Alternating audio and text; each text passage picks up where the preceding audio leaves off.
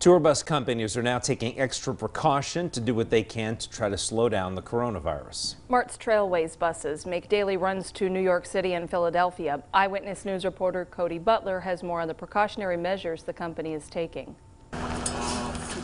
Every day, people step foot on coaches to travel. However, in the past couple of weeks, the number on board has decreased in the wake of the coronavirus. And there's a lot of coughing, you stuck in a bus together, so everybody gets scared. As soon as someone coughs, they already think something's wrong with them. Eddie Gomez works for a hotel in New York City and takes the bus every day. He's noticed drivers doing what they can to disinfect the bus. They clean the buses every day, and they did send us an email that they are doing that. Mart's Trailways has launched a disinfecting process. Officials tell Eyewitness News the motor coach are thoroughly cleaned at the end of each daily run. All surfaces are being cleaned, such as door handles, restrooms, and floors. Plus, all seats are being sprayed with a disinfectant. During each run, drivers are doing what they can.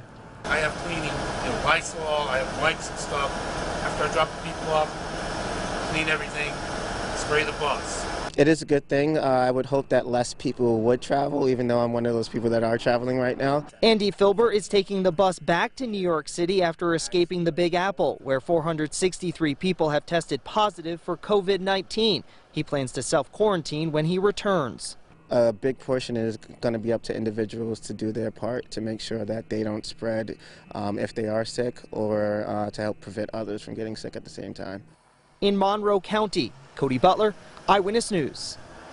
And you can learn more about Mart's Trailways initiative to provide a clean ride on PAHomepage.com.